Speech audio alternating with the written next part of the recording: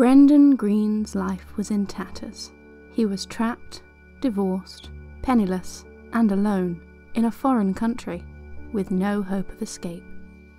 Bit by bit, he was saving up what little money he could in the hopes of one day making it back to his native island, but this goal still seemed like a long way away.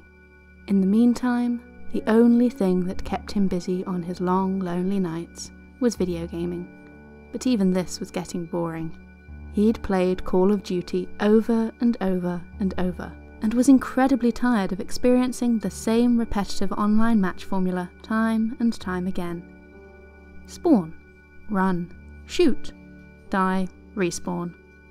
There was no variety, no sense of exhilaration, no need for independent thought. If only there was a video game that forced the player to be more inventive, where the match's scenario would change endlessly so that no two games played the same. The kind of game where your life mattered, and you couldn't just instantly throw it away and try again, so that you had to plan strategically without running and gunning your way through encounters with opponents. As he sat there, bored out of his mind, desperate for some kind of escape, Brendan made a decision. If his idea of the perfect game didn't exist yet, then he'd make it. And so, just like that, Brendan invented PlayerUnknown's Battlegrounds.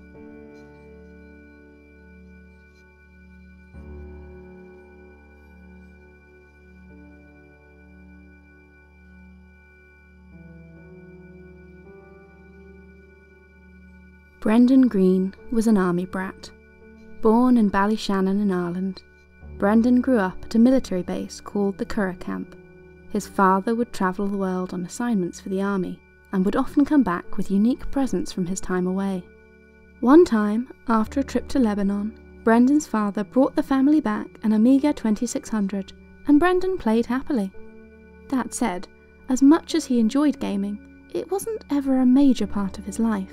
As the years went on, he played only a few rare games, every so often. He briefly tried the stealthy Metal Gear Solid, but this wasn't really his kind of thing. He preferred games that involved running and gunning, so put in his fair share of hours in Delta Force, Black Hawk Down, and America's Army, but ultimately lost interest in gaming altogether. For a while in university, he even dabbled with cyberpunk role-playing games, but this was always secondary to some of his other, more beloved hobbies. Brendan earned a degree in fine art, with the hopes of becoming a professional artist, but he soon learned that the Irish art market was fairly unforgiving for a newcomer. Instead, Brendan noticed the success that his girlfriend of the time was having in the field of graphic design, so he gave that a try. Freelancing as a photographer and a designer seemed to work pretty well for Brendan, so he kept working in an ad hoc manner for whatever clients he could find. He also had a deep love of music, which led him to set up a music studio with a friend, where he'd be in charge of band artwork and videos. Brendan floated between creative projects, taking himself into whatever field seemed to offer promise. It wasn't the most secure way to earn a living, but he didn't really have any other idea what to do. He was just one person, all by himself.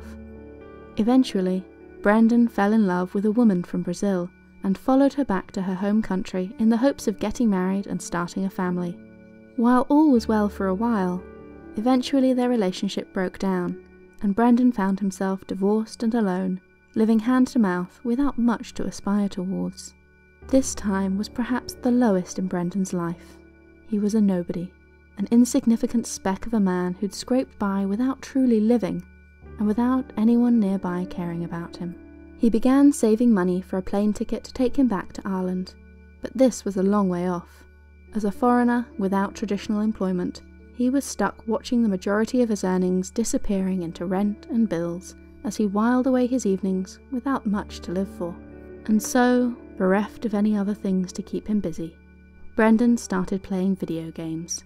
He embraced the latest Call of Duty and its quickfire shooting matches, although it never really felt like something that filled the hole that he was looking for.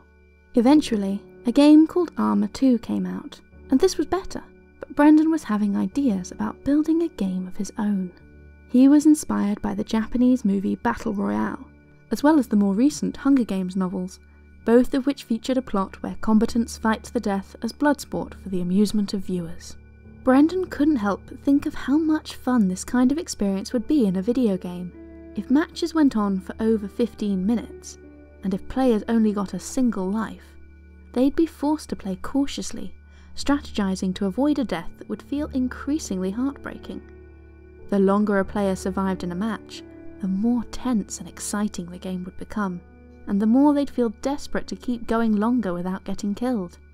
In his daydreams, Brendan imagined his game playing out as an e-sport, with a huge arena filled with spectators watching 50 or so players battling it out on rows of computers in the centre of the room. When each player was defeated, they'd have to stand up from their table and slowly make their way out of the room. It would bring the Hunger Games Battle Royale experience to life, in the only way that could possibly be considered humane. As he dreamed of the possibilities, Brendan started to consider actually building his game. After all, what was to stop him? Mods existed across the internet that changed the rules of different games, so he could, in theory, build his deathmatch game as a mod for Arma 2. If nothing else, working on this mod gave him something to actually strive for, something he could achieve on his long, lonely nights. And so Brendan set to work, teaching himself modding from scratch. The process was slow, but he had all the time in the world to work on it. Before long, his Arma 2 mod, named PlayerUnknown's Battle Royale, was complete. Brendan had chosen to slap his online username, PlayerUnknown, on the front as a way to distinguish the mod as his own creation, and in the hopes that it would feel like something of a unique brand name that would stand out from the original Battle Royale movie. PlayerUnknown's Battle Royale earned a respectable following within the Arma 2 modding community, and Brendan had a lot of fun playing with online friends in his homemade creation. Everything at that point was paid for out of Brendan's own pocket, as he and a friend set up a server for fellow gamers to enjoy the game. Brendan would stay up late into the night, keeping the server running so that everyone was able to play, and the game would go offline when he went to bed and had to shut down the computer. This setup was less than ideal, not least because Brendan's internet connection wasn't very stable, and everyone's game progress would disappear periodically. Eventually, the small community surrounding Battle Royale breathed a sigh of relief, as Brendan finally made his way back to Ireland on a one-way trip. Returning to his home country, Brendan was met with concern from his parents. They loved their son, and following all the challenges he'd suffered through recently, they were really worried about him. Not long after planting his feet on home soil, Brendan signed up for government welfare to keep himself afloat, and dove back into running Battle Royale as a more solid experience. His game's community was growing, and he was passionate about helping to sustain its progress. His parents weren't sure that this was a good use of his time, especially after Brendan explained that there was no money in game mods, and that his burgeoning player base weren't actually giving him any financial return for his investment of time and money. They were helpless to stop him, but they couldn't help but worry that if he carried on like this for much longer, Brendan would soon be out on the street, homeless and completely penniless. They needn't have worried. Before long, a big-name game developer was going to take notice of Brendan's progress in a big way, and his life was about to change dramatically, as Battle Royale got the full AAA gaming treatment.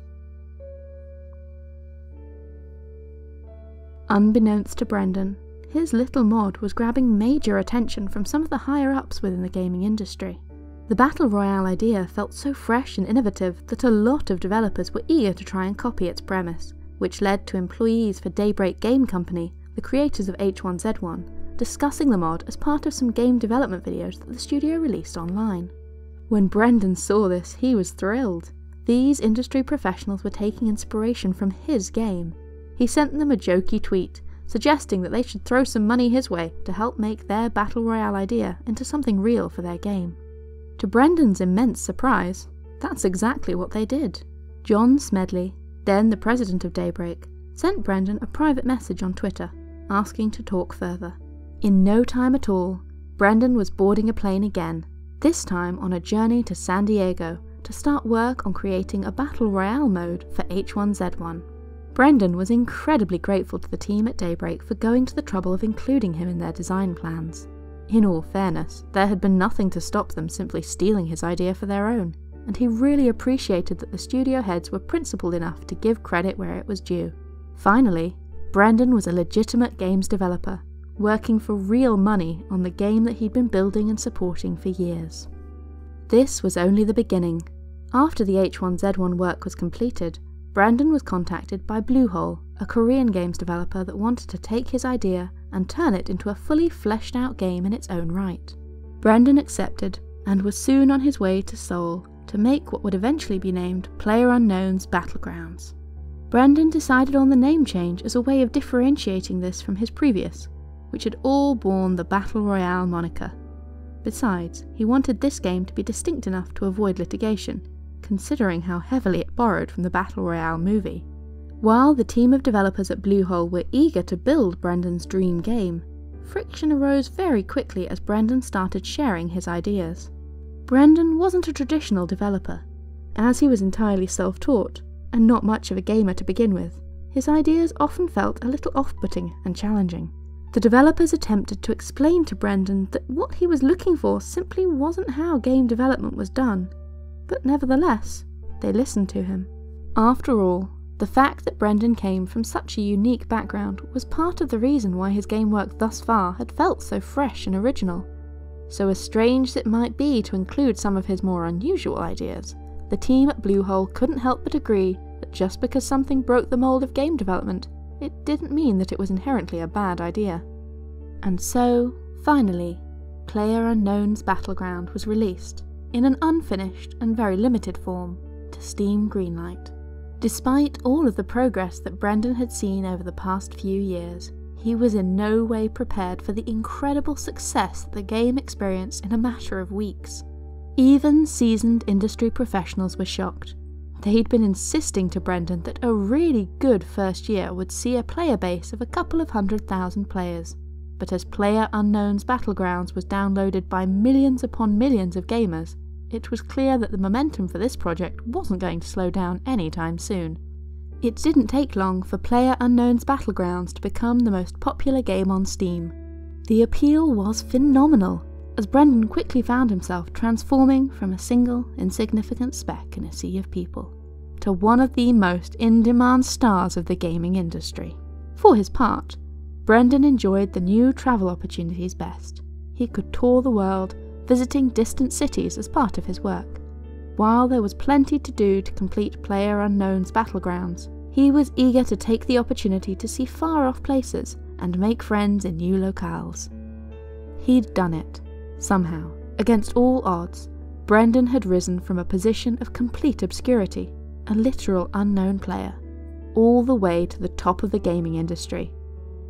It had taken some ingenuity, some careful planning and willingness to move around, and an awful lot of luck. But somehow, he'd proven himself a winner. The moral of the story is that great success can come from anywhere. Anyone can achieve their dreams, no matter their origins or personal circumstances. Brendan Greene wasn't an experienced, well-trained games developer. He wasn't particularly wealthy or noteworthy, and at one point, he felt like the smallest, least important person in the world. He was wrong. Brendan had a valuable contribution to make, and there were people who cared about what he wanted to say, even if they lived hundreds or thousands of miles away. You were the same.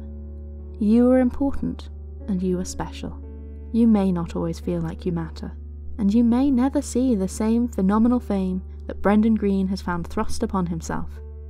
But that doesn't make you any less worthwhile. Don't give up on yourself, and don't downplay your own capacity for greatness.